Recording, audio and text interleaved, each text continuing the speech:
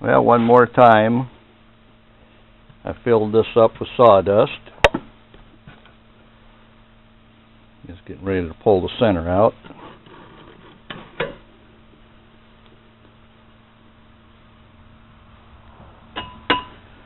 And having that center in makes it so you can compact that sawdust down.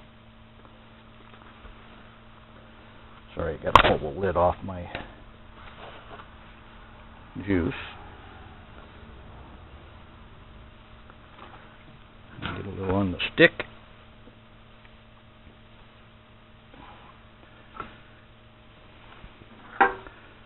Get that lid up.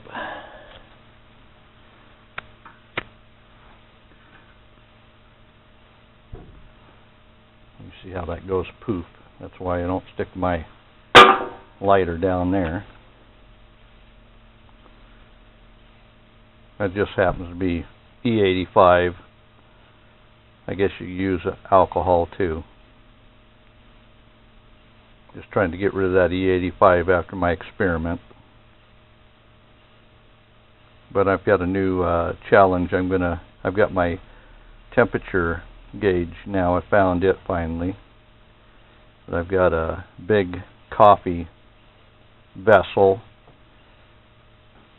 You'll see what that is in a minute. Well, I'm not sure how many gallon this coffee maker is. Actually, it's not a coffee maker, it's a coffee server. I guess they make it and pour it in that, have a hot plate under it to keep it warm.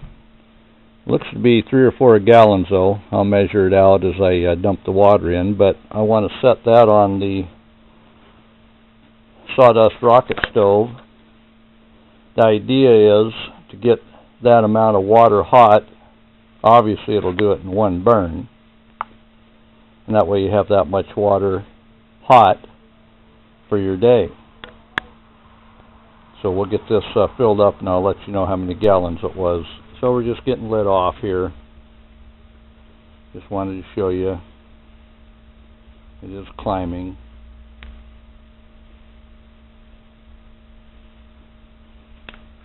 Take a look inside here.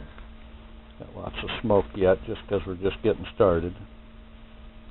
I do have smoke outside in the chimney. So it's getting going. So I do have my coffee warmer.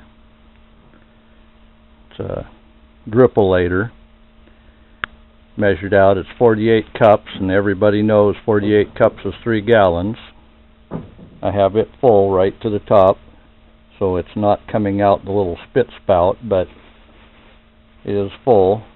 And I'm going to check back on the water now and again to see how it's progressing with heat. Obviously at the end of the burn, I want to get a good temperature from start to finish, but see what the end result of the temperature is. So we'll just check temperatures here. And the black can is in the 78. This is I might be hitting the water. And off the back chamber, you see the chimney is I'll put the laser on. See, the chimney stays very cool.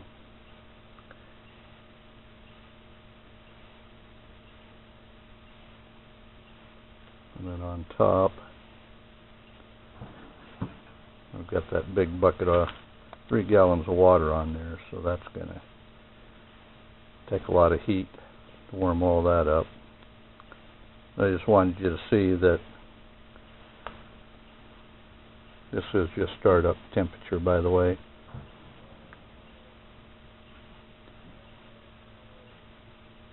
But we do stay cool on the stack.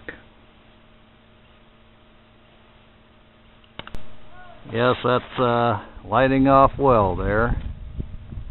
That's the smoke as it's getting started. After that gets good and hot, all that smoke will be gone. But just wanted you to know it does smoke, especially when it gets going. It's only been going about 15 minutes maybe. We got a good draft though. Okay, we'll start with the dot on the chimney. 64 degrees. We'll travel down it here. Yeah, right there we're 100 degrees, maybe. And on down onto the black, it gets to 100. And down on the second collector, 135. And then on the barrel itself, on the red, about 200 degrees.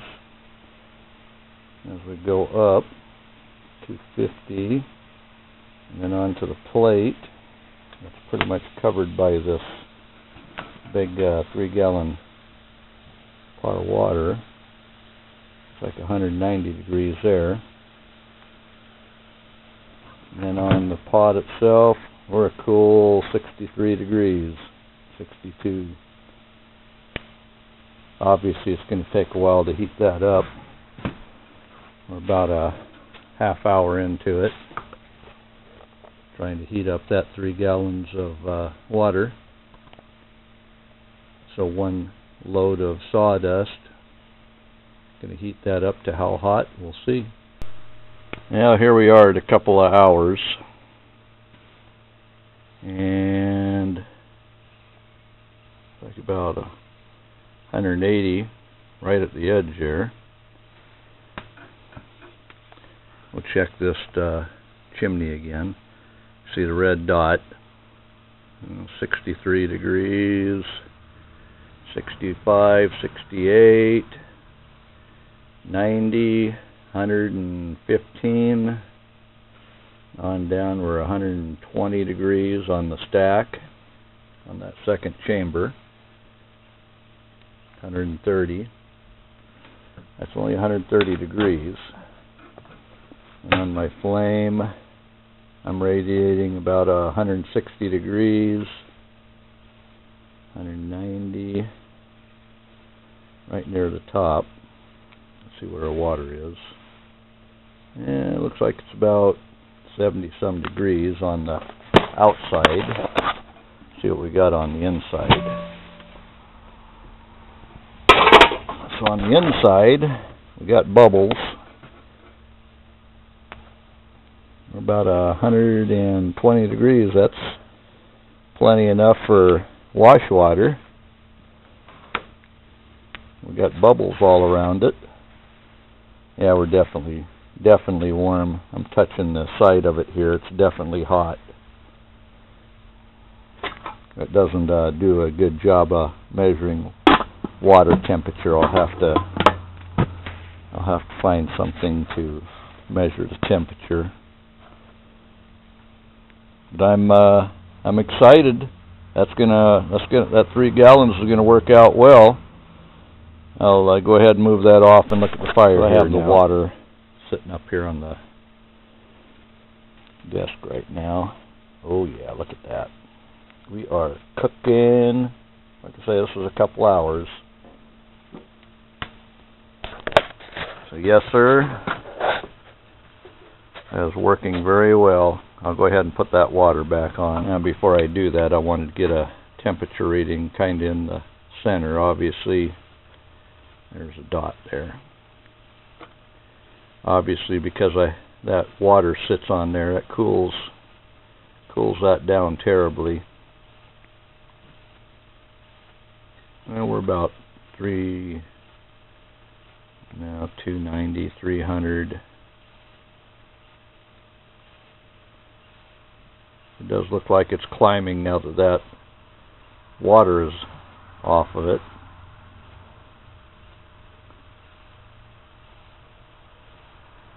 But I'll go ahead and get that water back on, because that's what the purpose was, is I wanted to see what the temperature of that 3 gallons of water would get to on 1 load of sawdust. Yeah, I do still have smoke coming from that. I think I got a little bit of pine mixed in that.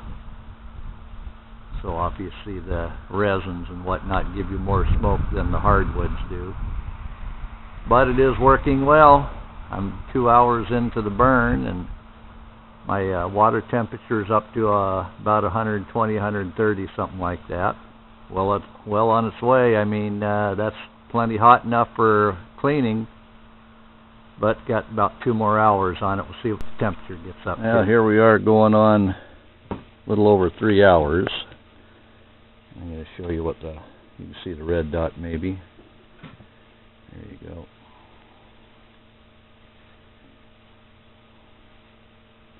So I'm 180, 87 degrees on the burner underneath the pot. And then down off the side,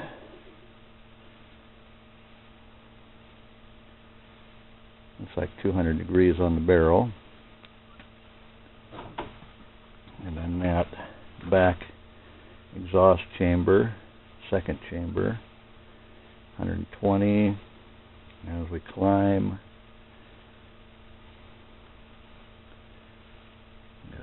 I got to keep up with the dot. Looks like about 90, 100 degrees at the top of that, and then going on to the galvanized, drops down to in the 60s, 50s. I don't know if that's an accurate temperature. Let me do it it's definitely more than 60-some degrees, but it's not hot. And down inside,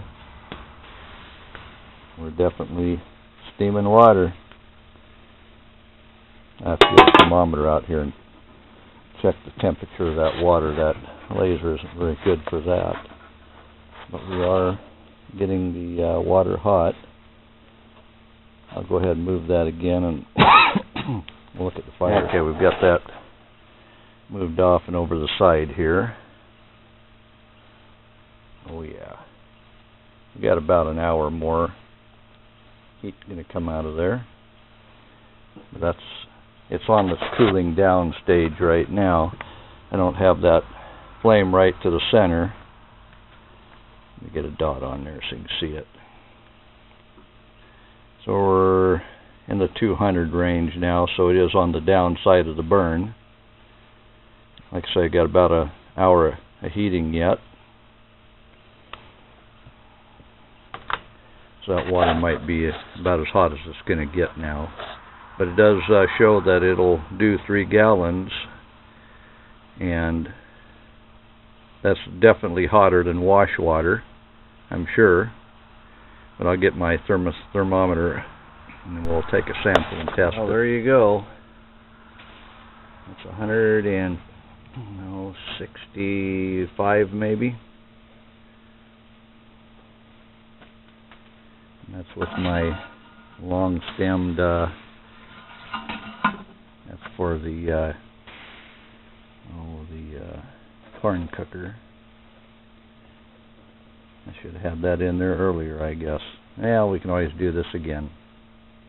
I started with well water, which is probably about 45 degrees maybe, 42 degrees, I don't know. Fairly cool. Well, it's been another 45 minutes. And I'm up to 175. So it looks like about the 3.5 hour mark. I'm 145 from well water temperature. Not bad. We'll look inside. So what have we got inside for a fire yet? Oh yeah, we're pretty much burnt down. We got that ring around the edge yet.